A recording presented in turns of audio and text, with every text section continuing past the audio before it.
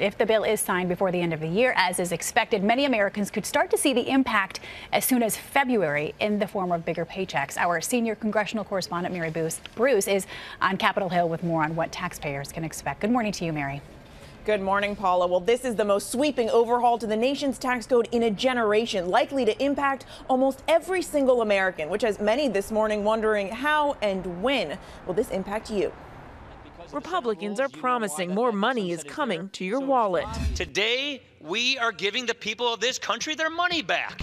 Most households would get a tax cut at first. The bill doubles the standard deduction and the child tax credit. Come February, check your check. The IRS says you could start to see less money withheld from your paycheck as soon as February. But those tax cuts for individuals may not last forever. They're set to expire after just 8 years. According to one report, within a decade, most Americans making less than $75,000 a year will likely see their taxes go up, while the most wealthy would continue to see a tax cut. But tax rates for corporations, those are permanent, slashed from 35 down to 21%.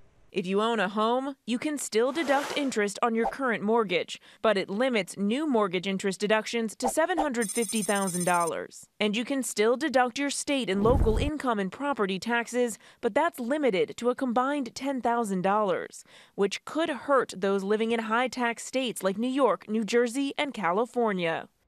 Now, if you're concerned about how this bill might impact you, tax experts tell us you might want to consider prepaying some of your 2018 taxes now before this new bill goes into effect. But Paula, they do say make sure to check with your tax advisor before making any changes here. Good advice. And Mary, before we let you go, we know this is the tax bill, but what kind of impact could it have on our health care?